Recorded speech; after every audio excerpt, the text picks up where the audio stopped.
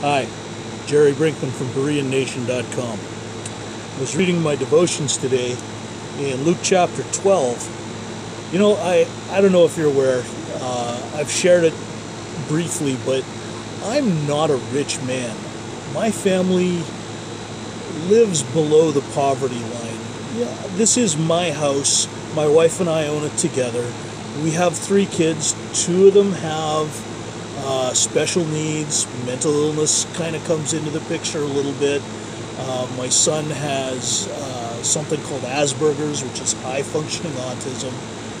And he's 15 going on 16 now. And, you know, he's taller than I am, and he's starting to gain some rebellious characteristics. And as a result, he's also been diagnosed with a real thing called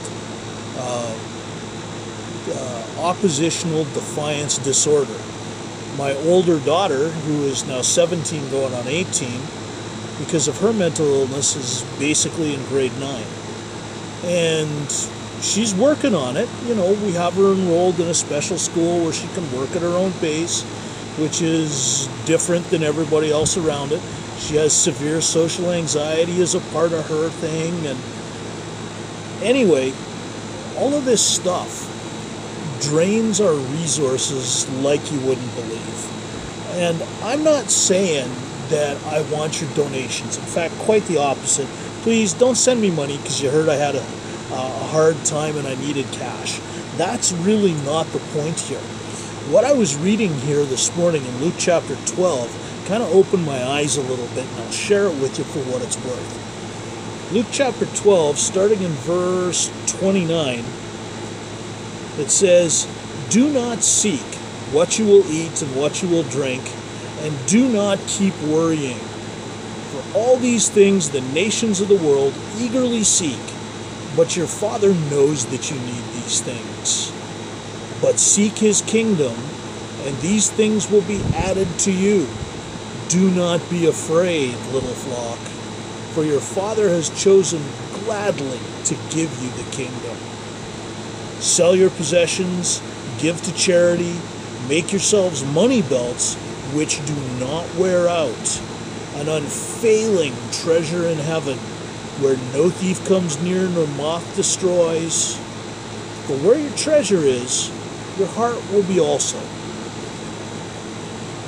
And it's, you know, if you're in my position, and, you know, a lot more people are than like to admit it, it's really easy to worry about what it is that we need to live. Well, the Father, and I'm going to say our Father, because Jesus says your Father, and since he's talking specifically to his disciples from a little earlier on, our Father, it says he knows that we have need of these things. He knows. And there should be some relief just in that phrase. Our Father knows. He understands. He's willing to help. And he will. So what do we do? Well, his command to us here, it says, seek his kingdom, and all these things will be added to us. And what are the things he's talking about? Well, you know, it starts out in verse 22. Don't worry about your life, what you will eat, what you will put on. Life's more than food, body's more than clothing. The stuff we wear, the stuff we have to eat, the groceries in the refrigerator, to put it in practical terms. Don't worry about that. You seek my kingdom, and all these things will be added to you. Now, what does that mean, to seek his kingdom? Well, I think, you know, very frankly, it means spend time with him every day in the Word. The kingdom of God has come near you, Jesus said in another place. His kingdom is perfectly represented to us in his infallible, perfect Word, the Bible. How do we spend time with Jesus every day? Well, we read a little of his words. Interestingly, this is him speaking in the gospel according to Luke, part of the Christian Bible. We seek his kingdom. What else does it mean to seek his kingdom? Well, it means to share all of these things with people, because Jesus also said, go and make disciples of all the nations, teaching them what I taught you. So share, specifically share the gospel that Jesus died on the cross to bear our sins so that we could be reconciled to God. And to gain entrance into his kingdom requires that we repent of the sinful life that we've been living, and that we believe specifically that God raised Jesus from the dead. Why? Well, because that's the proof that he did reconcile us to God. So, seek his kingdom, share the gospel with others, and all these things will be added to us. Why? Well, it says, because our Father has chosen gladly to give us the kingdom. That's what it says right here in verse 32. So, we're supposed to do that. And he goes on, verse 33, sell your possessions, give to charity. Why? Because that's how you're laying up treasures in heaven. You know, I had an uncle. His name was Alec. And I'll tell you, Uncle Alec loved money. And he loved money so much that his friends called him Greens. And my Uncle Alec got really, it's actually my mom's uncle, but Uncle Alec got really, really, really old. And the joke was that Greens heard that you couldn't take it with you.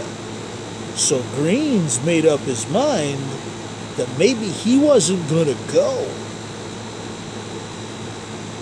That didn't work out so well for my Uncle Alec, and that's very sad.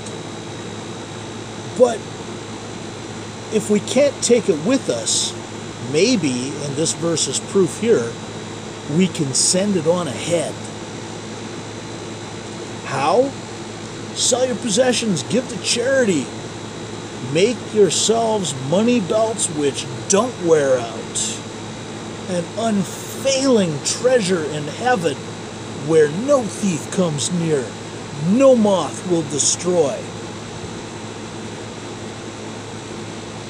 We're to be charitable and giving about everything, laying up for ourselves treasures in heaven, which are eternal and enduring. But this comes with a warning of sorts. It says where our treasure is, that's where our heart will be. You know that line where it says, Jesus speaking said, you'll know them by their fruits? Your actions tell anybody who's paying attention where your heart really is. Because if you're laying up treasures in heaven, the fruits of the Spirit, love, joy, peace, patience, understanding, all of that stuff will start to be displayed in greater and greater measure as we go along. And if that's not happening, then maybe you're focusing your efforts and your treasure in the wrong place. I'm Gerry Brinkman. This is Berean Nation you're on. Keep studying the scriptures daily to see if these things are so.